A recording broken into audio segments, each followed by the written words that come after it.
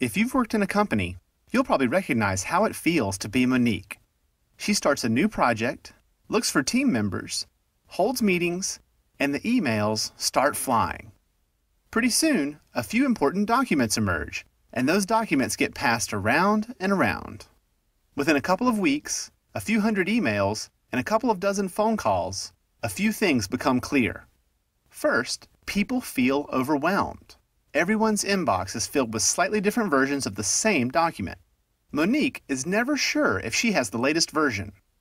Second, it's impossible for her to see a complete snapshot of the project.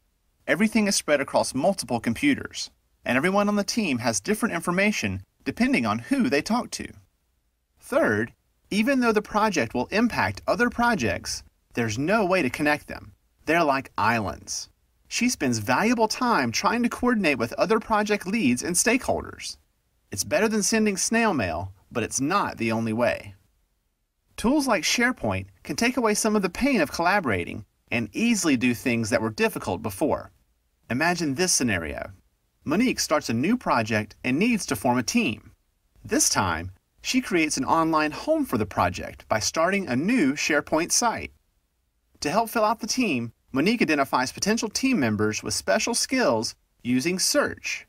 Within minutes, she finds 2 graphic designers in the company and contacts them about the project. Once the team is formed, Andrea and Dimitri learn that they have more in common thanks to SharePoint blogs. Common interests in things like mountain biking help build relationships that create a solid team foundation. For this project, there's little worry about attachments and version control. SharePoint becomes the source for everything related to the project. All documents live in SharePoint, where there is only one version. The same is true for calendars.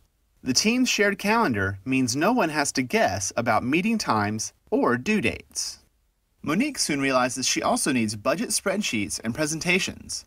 Instead of having to reinvent the wheel, she can search SharePoint for documents from other projects that help her get started quickly. The same is true for existing databases and networks within her company.